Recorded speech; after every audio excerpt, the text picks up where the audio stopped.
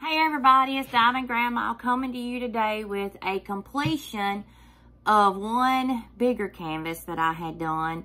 It was a 45 by 35 that came from Review-Dpclubs, and I got through with it yesterday, so I'm posting it and it turned out great. Y'all look at this. This is the Sea Life one that I got from Review-Dpclubs. It, like I say, was a 45 by 35. I didn't have any issues with it at all. It was full of confetti. Of course, y'all know I like confetti. I'm a confetti queen, I always say. It is sealed. It had 25 colors. And it did have the DMC numbers down the side. And on their website, on Review-Dpclubs, it was $6.39, which is a good deal for a 45 by 35. I will provide a link down in the description box in case y'all decide y'all want it. And Review-Dpclubs did give me a discount code, 15% off.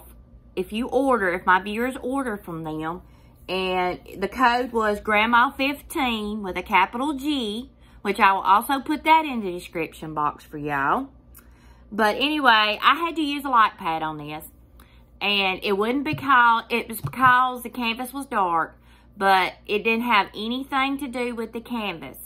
It was just strictly because I wear glasses. I do have bifocals in my glasses. So that's one reason why I use the light pad, because I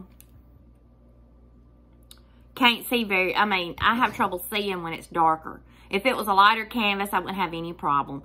But like I say, the stick was good, the drill was good. They wasn't but one thing that I had a complaint about. Like I say, the canvas was good, the stick was good, there was one certain color. It was $7.96. This is my spare drills. And I had to use my spare drills on this because the drills that I got from them stuck together. And I could not. I would shake it in my box, my Harbor Freight box and all that. And they were coming apart, but it was taking too long for me. So I just got my extra stash, and I used what I had in my extra stash. Some I had, wasn't very many of them I had to use, and I could have got them unstuck, but like I say, they were stuck together, and you'd have to shake the box. I don't know what was wrong with them. That's the first time I'd ever got any like that, but it didn't affect the canvas. Like I say, I didn't have any issues with the canvas or any of the other drills. It was just that one certain color, and they would have come unstuck. I mean, it wasn't that it was just, they would not come unstuck or anything. They would have come unstuck if I would sit there and had shook my Harbor Freight box long enough to get them all unstuck. But I was getting aggravated, so I used some out of my special drills. But like I said, it didn't affect the canvas at all. And to me, the most important thing is my canvas being sticky. No popping drills. Canvas is easy to read. I can deal with drills.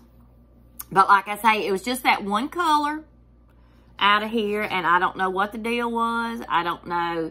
It had some static in it and all that. Some people I have seen on YouTube say put them in their freezer, that it will help. I don't know, but if y'all have any suggestions what to do with sticky drills, I have even tried cutting a piece of dryer sheet, putting in there.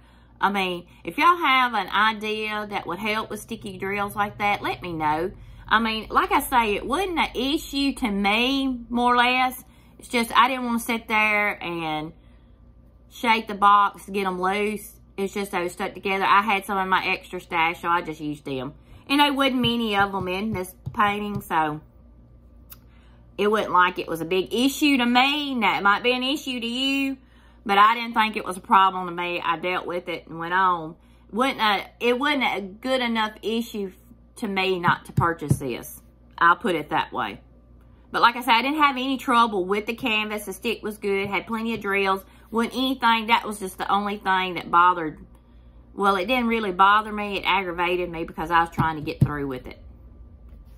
yeah, I mean, once I start one, I like to get through with it, you know. So that was the only thing that was the issue with me. Like I say, the rest of it was not an issue. The drills wasn't enough issue to me for me to be complaining about it, I should say. But a lot of y'all are still asking me what I use to seal my diamond paintings. So I'm going to show y'all again. It is the Mem Wax Polyacrylic, water-based. And I'll leave it clear gloss, and I'll leave it right here for a minute if you need to take a picture of it so y'all know what I use.